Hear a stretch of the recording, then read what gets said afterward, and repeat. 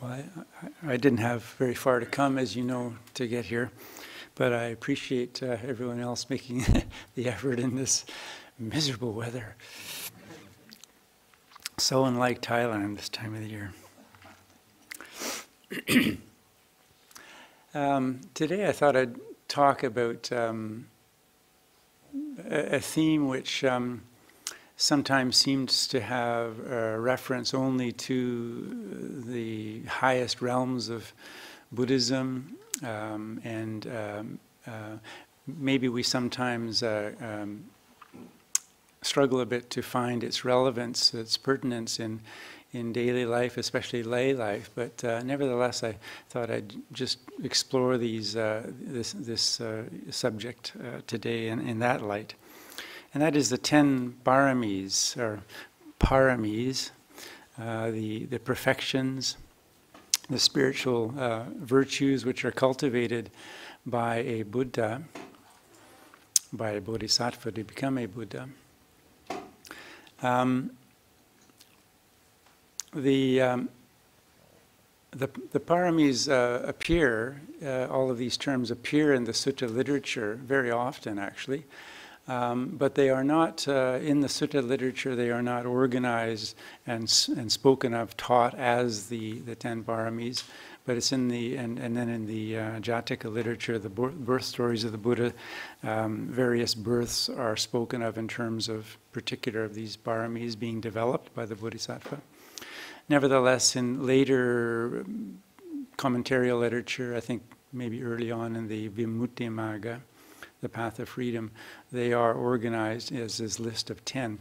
And then some of you who have familiarity with the Mahayana tradition, you'll be aware, you'll have heard of the 6 paramitas, the 6 perfections, and often they are also extended to 10 in number for a different purpose, and they are somewhat different in quality.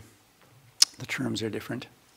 Anyway, there are 10 of them, and I'm maybe it's just a kind of temperamental issue, or I'm quite fond of sometimes just picking up a list in Buddhism, and just reflecting on it, just ruminating over it for periods of time, sometimes for weeks or months or longer, because oftentimes there's a kind of dynamic within the terms, and as I reflect on what each term means and how they're practiced, how they are matured, and what they might look like in that maturation process.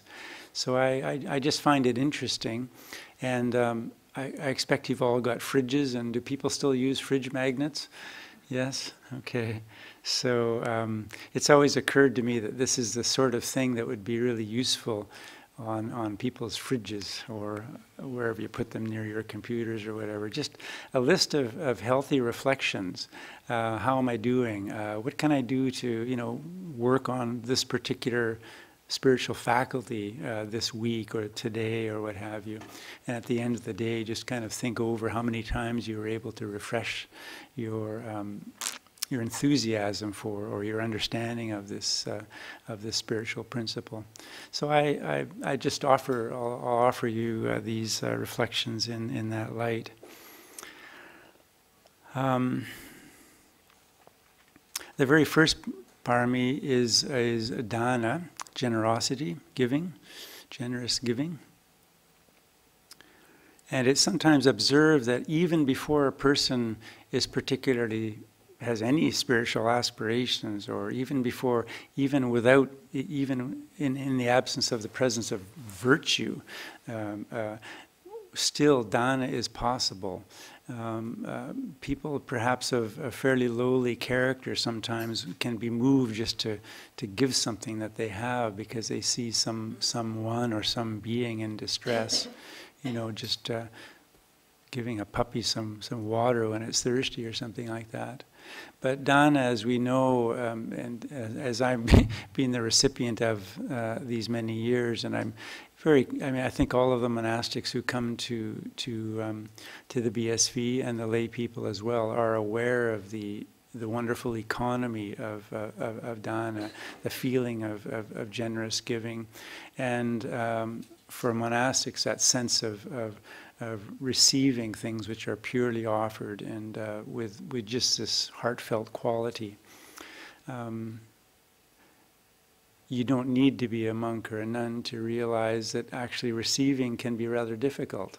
Sometimes people find it easier to give, but there's something else going on when we're in a position to receive something. We think we're not deserving of it, or we worry about how much it costs them, or there are various considerations that come into play. So dana is a wonderful parami to reflect on in the Buddha's life, or in the Bodhisattva's life. That is the historical Buddha before he became fully awakened. Stories of his extraordinary generosity are common, or at least are found in early texts. Sila, morality, virtue, second parami. This is the upholding of virtue. You've just taken the 5 precepts, and at the very least, the 5 precepts, we're told, when they're maintained with some degree of regularity and intent and conscientiousness, will keep a person in the human realm in samsara. This is actually no small matter, considering the value of a human rebirth. Human rebirth is particularly auspicious in that it provides us an opportunity, a keen opportunity to work on spiritual values and to work on the Eightfold Path, for example. So this is very, very important. But the gift of virtue, virtue. There is a dana element to sila as well.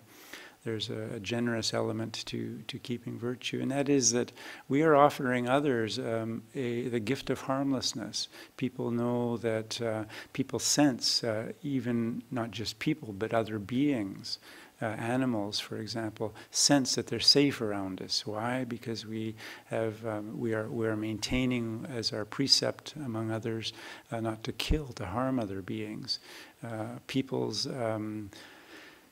property is safe in our care or in our presence because we are very careful, very scrupulous about not stealing, not taking things which are not freely given, and so on. This quality of virtue reflected on daily adds considerable nobility to a human life, and it increases the value of our friendships, the depth and meaning and value of our friendships, and our presence with other people. And we become, I think, to some small or large degree, a great gift to others and to each other in this way.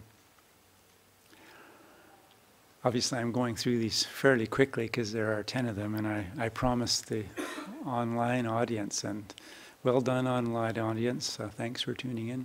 I promised them 2 questions, so trying to get through these. The third one is nekama, which is relinquishment. Nekama. I think the Dalai Lama speaks of this in terms of simplicity. So relinquishment, simplicity, renunciation is probably the most common translation for nekama. And so, undertaking the bhikkhu, bhikkhuni life, this of course is an obvious expression of renunciation. Again, though, I'm addressing lay people, and I think it's very important that you all have an access to this through this issue of simplicity, for instance, that the Dalai Lama speaks of. I also think of it sometimes in terms of delayed gratification. you know, that willingness, that ability to withhold from just getting what you want or doing what you want in this moment or today or even in the next few years in order to work on something else. That kind of restraint, that discipline is, we realize, necessary for any kind of accomplishment in life, whether it's some exalted spiritual accomplishment or whether it's you know, getting your degree or raising a family. I mean, I was thinking this morning that the voluntary, the conscious decision to have a child, for instance, is a type of delayed gratification, because you realize that there will be many things over the next many years that will be unavailable to you in a material sense because you have to care for this child. Your time is now under severe constraint often. Maybe it's going to be sickly, and so there are periods where you have to give up your free time to attend to it. A good deal of your financial earnings are going to be required for its care, its education, its clothing, and so forth. So undertaken in that kind of conscious sense, there is a kind of relinquishment or renunciation here. That is a renunciation from purely expressing ourselves and getting what we can in the sensual realm. That in itself, of course, is another form of generosity. The fourth of the Paramis is Panya, or wisdom, discernment. Discernment is a nice kind of entree to understand wisdom, I think. So you have a kind of careful reasoning, an observation, an examination of things, an analysis of things, and eventually, along with this intellectual scrutiny and care, through the practice of meditation, which is supported by our moral bearing, the quality of our virtue, wisdom also arises in its more profound sense, which is the realization of things as they truly are, of our experience as it truly is. So wisdom begins in fairly modest terms as discernment and care and scrutiny and examination and so forth, but it also involves in the Buddhist tradition deep insight into reality, which is both, which is transformative. Ultimately, it leads to full awakening and the sloughing off of the enormous burdens of self and of ignorance, craving and anger and so forth, which we tend to carry around one life after another.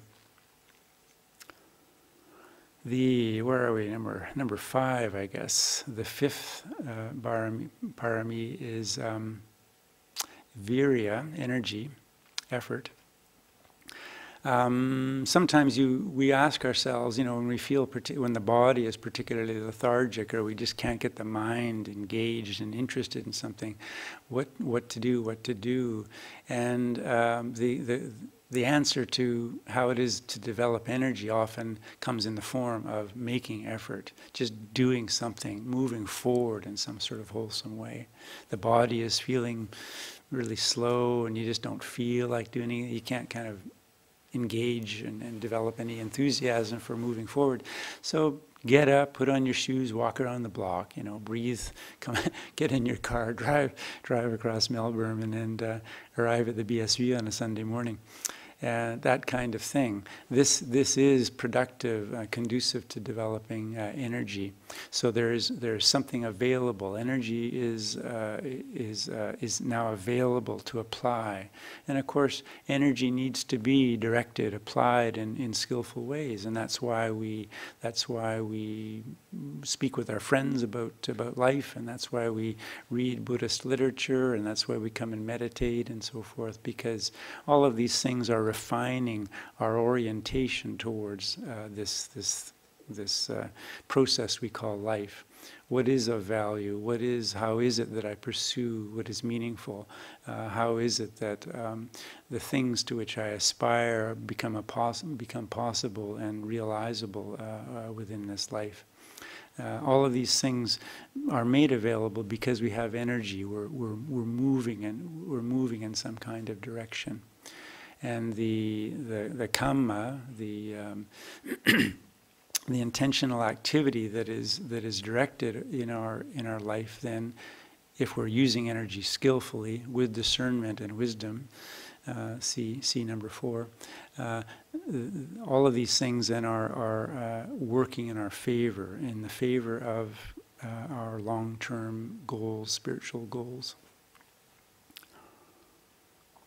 Now I'm starting to lose track of numbers, but I think I'm still on target here. Number 6, I think, is khanti, is patience.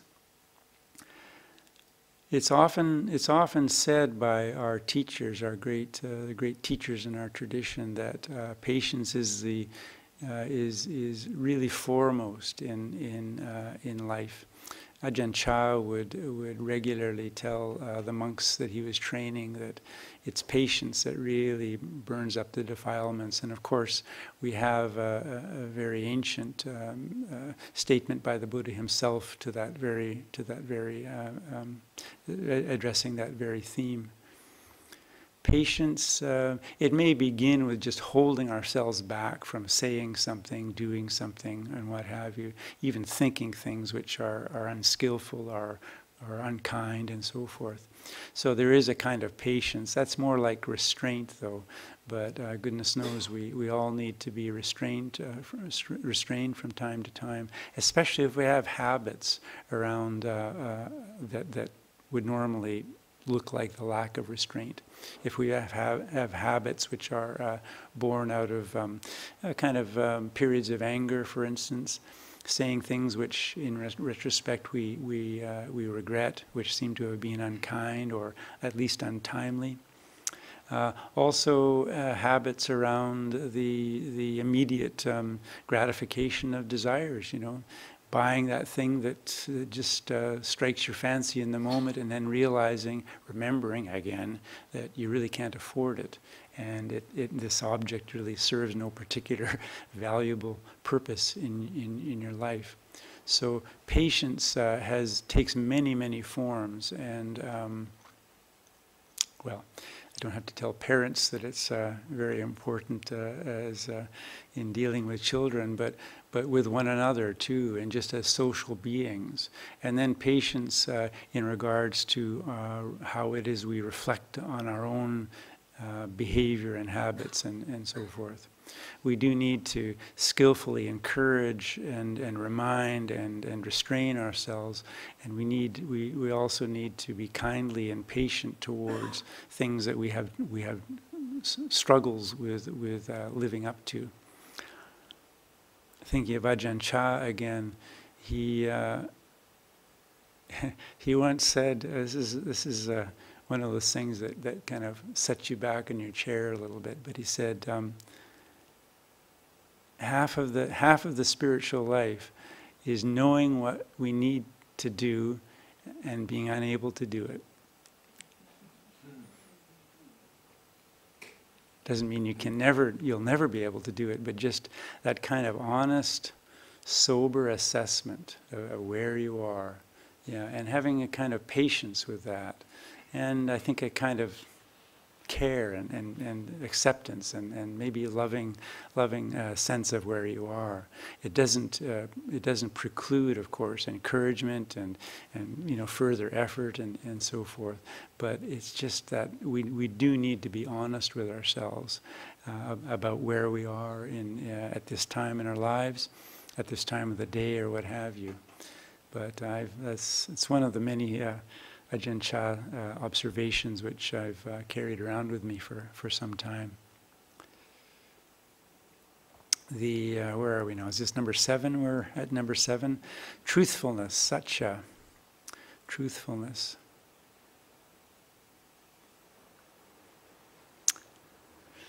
It's almost hard to know where to begin with this, isn't it? we often, as social beings, give ourselves so many reasons for hedging a little bit, or telling white lies, or wishing basically to be agreeable, not to hurt feelings, not to give offense, perhaps. That's one side of it. Also, if somebody asks us a question about what we've been doing, or who we are, or where we are, and so forth, sometimes we want to exaggerate a little bit, minimize maybe our fault, something we've just thought of, something we're not very proud of, or we want to kind of buff up a little bit, put a little shine on some of the things that we sometimes do, and make them sound a little grander than they actually are. There is this sense, this ongoing process, this ongoing experience of self at the heart of all of this, somehow trying to protect ourselves from injury, from kind of honest assessment, various other injuries which seem to affect this erroneous sense of self that we carry around with us, this great burden of self.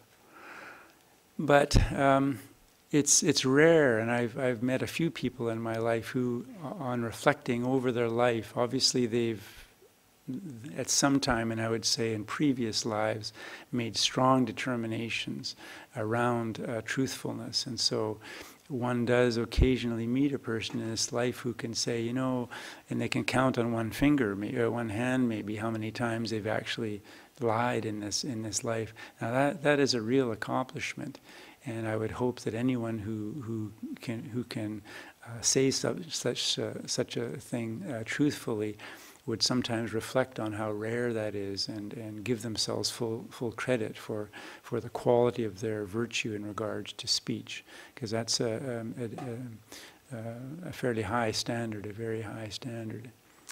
Most of us, however, will work this way and that way. Things that we say may be mostly true, or we give people the impression of agreeing with them when it isn't really our feeling in that instance, and so on and so forth. Part of speech, of course, is being skillful, and as monks, for instance, we are encouraged and required, basically, that when we give admonishment to another monk, that we do so. There are certain conditions that are applied. Is it timely? Am I free of this particular fault? Can I speak with a heart of loving kindness, and so forth? So there's enormous skill which can be directed towards the realm of speech, and I know that this is hardly a surprise to anyone in this room. Speech is sort of kind of in between physical action. Obviously, it is a type of action, vacha kamma. It's the action of speech, but it's kind of a little bit less than physical action, overt physical action, and it's making known, making audible, kind of what's going on in our mind in some way. So it's kind of in between these things, and quite a precious place actually to examine the nature of our intentions from one moment to the next. It isn't just in speech, so I don't think. Truthfulness is it'll come up in the next parami with adhitanas, or making determinations. But it's being truthful in regards to how it is we conduct ourselves in life, and what it is that we attempt to live up to. And if we've, as Ajahn Chah has indicated, we know we can't do something right now, and we recognize it, then there is an honest acknowledgement of that. So truthfulness is a multi-dimensioned. Actually, all of these paramis have various dimensions and qualities, from rather obvious and coarse to extraordinarily subtle and refined. Where are we now? The eighth parami is adhitthana, determination. Monks are often making adhitthanas, determinations, and I'll bring one to your attention now. Some of you may have, I know many of you know Ajahn Achalo, and a few years ago I think I was in Bodh Gaya with him at the time when he finished his 1000th hour of sitting under the Bodhi tree, actually on the north wall of the Mahabodhi temple, just around the corner from the Bodhi tree. That's his favorite spot. So he finished his 1000th hour, and he's very fond of the number 3. So he said, I'm going to determine to sit for 3,000 hours. So I've had another couple thousand to go. Little did he know. That becomes more difficult, he's found. As he gets a little older, it becomes more difficult, and as the Mahabodhi temple becomes a little more popular with each passing year, it becomes a little more difficult. More national carriers fly into Gaya airport, and so more people come to Bodh Gaya, etc., etc. It all becomes a little more difficult, and yet he stuck with it, and so he just finished that actually in March of this year, and I was back there with him for that lovely event. Those of you who were here last week will have seen a couple of photographs just taken within minutes actually of him finishing, and we had chanted and praised all that, and so that's an example, a very high standard of adhitthana. A bodhisattva's adhitthana to undertake to live in samsara until full Buddhahood is realized. That is the adhitthana of adhitthanas, basically. That is one which, when done under when made under certain circumstances, carries. It's an adhitthana which carries through one life to another, and it takes a long time to accomplish. The rest of us, though, from one day to the next, you can think of in your own life. I mean, we speak about resolutions all the time. Do they do New Year's resolutions in Australia? I suppose so. That's a type of adhitthana, and it's almost a truism that they don't often last more than 3 or 4 days into January. But nevertheless, you can ask yourself if you've ever made such an adhitthana, a resolution in New Year's. What does it feel like when you've broken it and then sort of given it up? There's a kind of lessening of oneself, a feeling of kind of letting oneself down a bit. One of the skills with adhitthans, with determinations, is to set them in the right kind of way. My first teacher, Ajahn Sona from Birken Monastery, he used adhitthana quite effectively. He had as a layman too. He had quite an interesting kind of career before becoming a monk. By the way, I don't actually know what time it is. So sorry? Thank you. He said, think of them in 3 categories. Easy ones that you know you can keep, okay? You're a gum chewer. You're an inveterate chewer of gum. And you chew 2 packs a day, and you make a determination, I'm gonna cut it down to 1 pack a day. And you do it. And that's, unless it's some sort of, thank you, unless it's chewing gum is just impossible for you to imagine doing without. I mean, probably that's a doable adhitthana, and you bring it down to 1 a day, and you get to feel the result of having accomplished that, and you stick with it, and so far so good. So some resolutions you have to recognize. You make them really easy and just stick with it. Yeah, okay, there we go. You can make resolutions around your quality of speech. The next time, because there's this little habit my spouse has of saying this, and I almost always respond in a way that I later regret. Next time he or she says that I'm going I'm just going to remain quiet I'm going to make sure I remain quiet for 5 seconds, not say anything in response for 5 seconds. So maybe that's a middling, maybe that's a middle type of adhittana, of determination. And you stick with it. Sometimes you don't, and then you bring yourself back into it, and you do it again, and you do it again. So again, you get to see that that interface and how difficult it is to keep. You keep bringing yourself back and restraining yourself once again and sticking with it. So there are determinations that we keep that are that we expect we can do. Maybe we're 60%, 70% sure we can keep them almost all the time. And finally, sometimes it can be of value to make a determination which is really hard. It's a kind of 90% thing, and you're not sure you could keep it for a long, long time, but maybe for one day at a time, or for a whole week, or something like that. And so you know yourself well enough to realize what it is that you can and cannot do. But even those difficult ones, which you're, if you're honest, you're pretty sure you won't be able to keep for too long. You get to test yourself. You get to put yourself in this worthy contest and see how strong you are, and realize where it's easy to falter, where things begin to fray at the edge, and where the times, the conditions under which you really could stick with your guns. So adhittanas have a great deal of value. Applied to the spiritual life, of course, this quality of being able to stick with something is of extraordinary importance. So sometimes your normal sitting period is 20 minutes and just is so hard to continue beyond 20 minutes, and you make a resolution, this time I'm sitting for 30 minutes. I'm not going to move. I'm actually going to get myself comfortable. I'm not even going to move.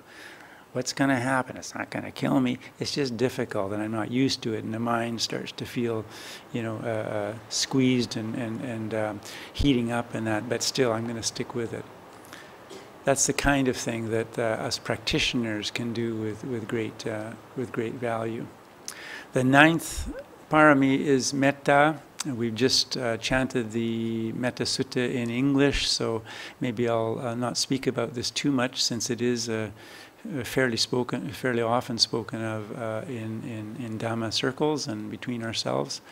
But kindness, loving kindness, of course, is something which, going back to number 1, is always a gift for ourselves and others. We make of ourselves a friend to beings. We make of ourselves even a friend to beings that we cannot see. There's no reason to believe that devas do not look upon us with kindness and interest when they see people who are undertaking a spiritual life in the way that I'm describing here, and who are exhibiting, say, this quality of metta to a large and larger degree. The final one is upekkha, equanimity. Upekkha should not be misunderstood for indifference, passivity, or kind of apathy. Upekkha rather is the capacity to remain in a balanced, poised a state of harmony, even in the midst of difficulty, or very good news or very bad news, or winning or losing, that kind of thing. But the mind is not thrown off track, is not destabilized. We don't find ourselves worried or elated by different forms of news, or what we're watching on television, the latest drama on television, or what it is that our friends are telling us from one day to the next. Not because we're indifferent, but in fact, loving kindness and compassion and sympathetic joy are available to such a heart and mind. However, there is this this stable capacity to hold and to keep. It's available in the presence of each moment. Upekkha, as you'll see from reading Buddhist literature, of course, can be expressed to a very, very profound degree in a figure such as the Buddha himself. But we can observe it in ourselves and others too, to a lesser degree, much lesser degree, from one day to the next. It's perhaps the most subtle of what are called the Brahma Viharas, the divine abidings, loving kindness, compassion, sympathetic joy, and equanimity. It's very subtle. Perhaps it is the most closely aligned or resonant with wisdom itself. So those are the 10 paramis, and I'll just close by saying that they are all within our grasp to one degree or another.